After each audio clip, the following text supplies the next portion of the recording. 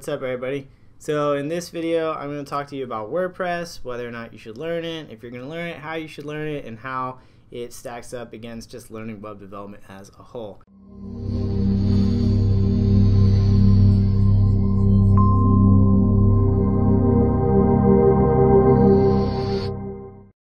So first, let me tell you a story about when I was younger. When I was a kid, I learned WordPress, the very basics of it. Basically didn't learn it. I just figured out how to do like a one-click install on a shared hosting plan from like iPage or GoDaddy, whatever it was, and very quickly just kind of threw together a pre-made theme and slapped some text on there with the logo, and I sold it. I sold several of those websites, and I made some money as a freelancer doing that kind of thing. And it was great because I was making money, but at the same time I was kind of holding myself back from learning how to code, because WordPress can abstract that stuff away from you, where it's all, you know, plug and play, drag and drop. Well, in my opinion, if you're going to learn WordPress, you should definitely learn how to code alongside it, or you should learn how to code first and then come back to WordPress. And here's why. If you know coding languages like PHP, which WordPress is built on, then you know how you can learn very easily how WordPress works from the inside out, and if you run into problems, you can better debug those issues and fix them without having to pay somebody else, or without having a completely broken website that takes you hours and hours to fix, or maybe you never fix it and you know your customer is super mad at you or whatever.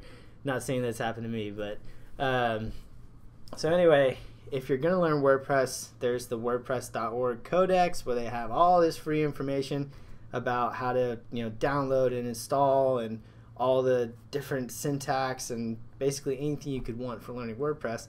And of course, like I said, you're going to want to learn PHP, so there's a bunch of websites out there where you can learn PHP for free. You're going to want to learn HTML and CSS and a little bit of JavaScript. All that stuff is free on the internet.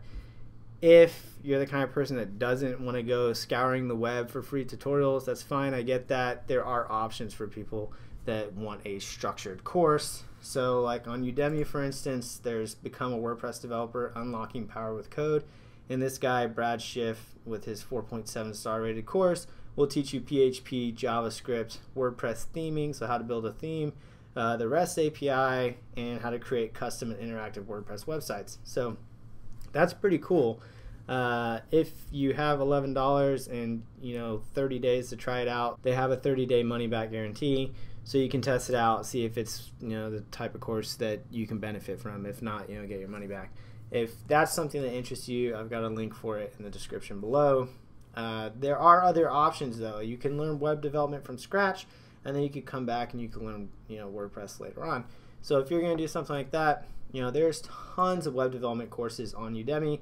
All of them are, not all of them, but a lot of them are high rated. So there's people like Rob Percival and Colt Steele and some new up-and-comers who are producing courses that, they've got some pretty good reviews. So they're worth checking out. And of course, 30-day money-back guarantee, so you can just spend the $11, and then after 29 days or whatever, if it's not for you, you just get your money back.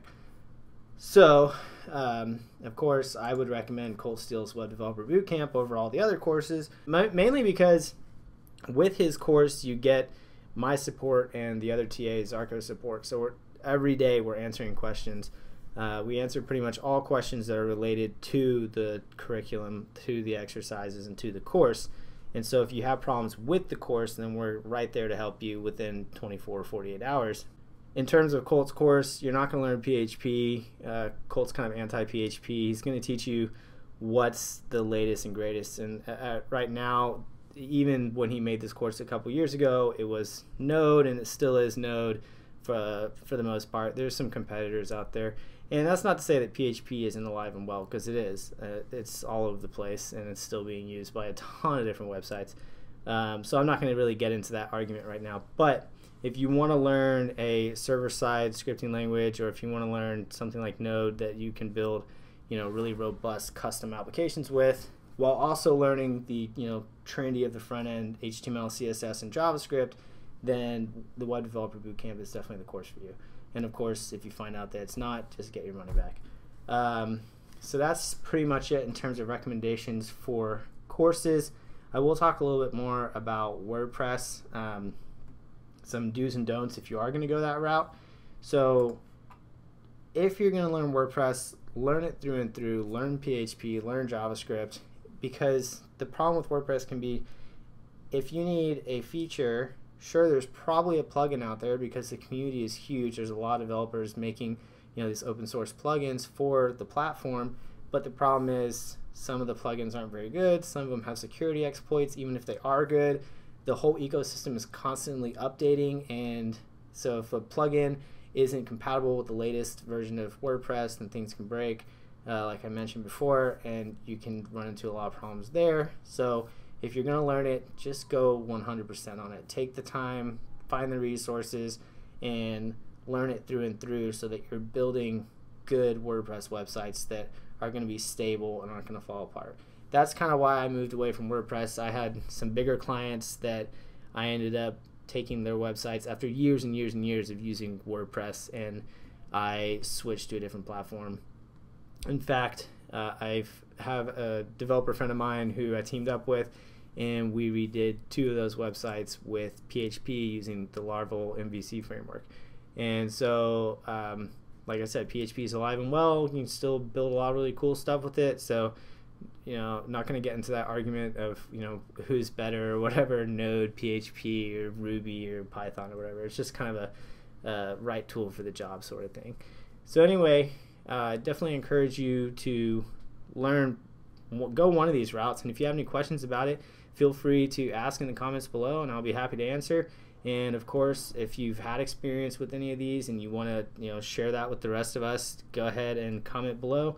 And any of the courses that I just showed you above, the links are going to be in the description.